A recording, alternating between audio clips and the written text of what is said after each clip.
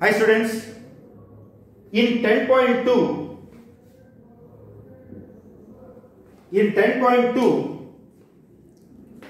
the pentagonal prism is resting on HP on a side of base.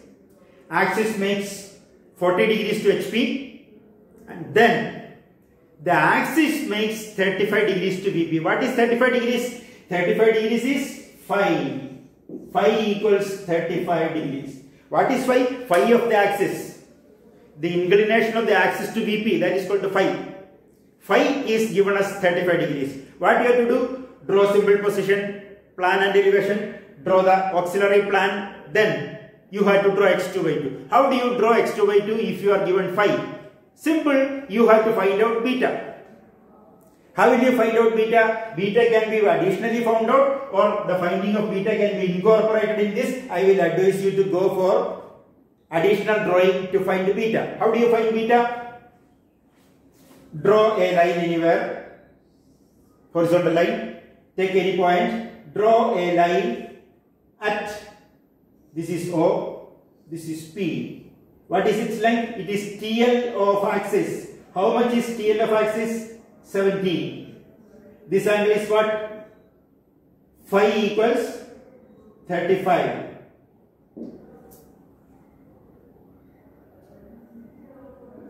Equals TL of axis. What is this? True length of axis. True length of axis. P. Then what? Draw a locus. Then what? Take the plan length of axis from this plan, O1, P1. O1, P1 is plan length of axis. Take that and with O as center, cut an arc. What is this distance? This is P1. What is this distance? Plan length of axis equals O1, P1. Plan length of axis equals O1, P1. Take that plan length and cut an arc. What is this angle?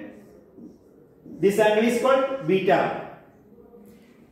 This angle is called beta. Take that angle and draw x2 by 2 to the extension of O1, P1. O1, P1 extend ചെയ്ത് ഈ കിട്ടിയ beta എടുത്ത് x2 by 2 വരച്ചിട്ട് final equation വരയ്ക്കുക. Agreed? When you find beta, it will be very close to 52, 53, 54. So it also looks very similar. ഒന്നുകൂടെ പറയാം.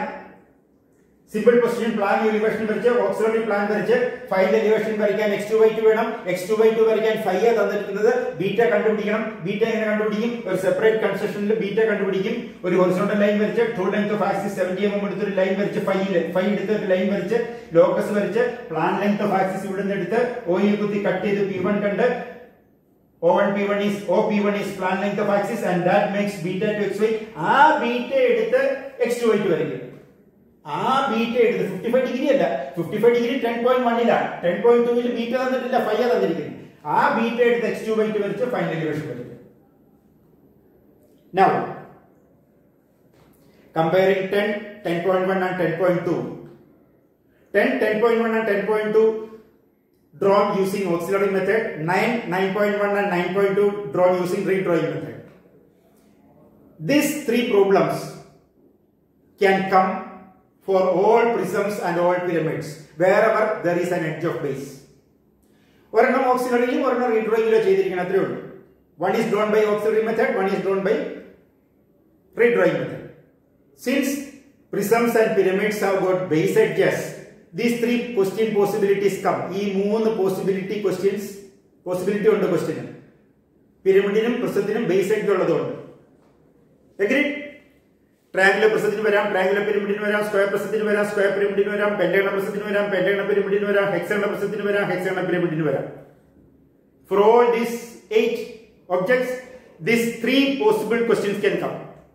But for cylinder and cone, 9.1 ഉണ്ടാവില്ല, 10.1 ഉണ്ടാവില്ല. എന്തുകൊണ്ട് ഉണ്ടാവില്ല? ബേസ് എഡ്ജ് ഇല്ല, no base edge. But the other 2 can come.